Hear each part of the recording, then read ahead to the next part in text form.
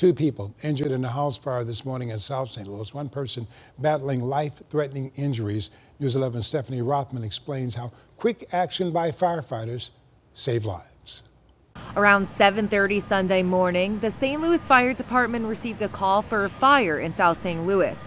When they arrived, the two-story family home off Louisiana Avenue was burning up fast.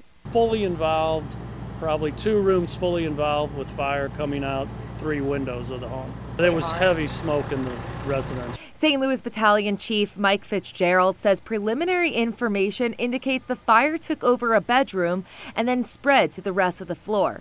Firefighters quickly put it out, but not before saving 2 people. One person was trapped. He was down in the back of the building. They had to physically carry him out. Fitzgerald says a man believed to be in his 70s was transported to the hospital with life-threatening injuries.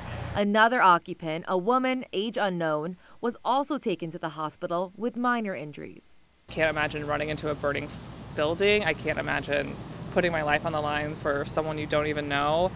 They're so brave. It's really incredible. I feel really, really lucky and so safe that we're able to be here. It makes you feel good that the fire department's right there. They get here pretty quick all the time, so hopefully it recovers real quick, yeah. The home is now condemned. The first floor completely gutted. Thankfully, the fire didn't spread, causing no further damage.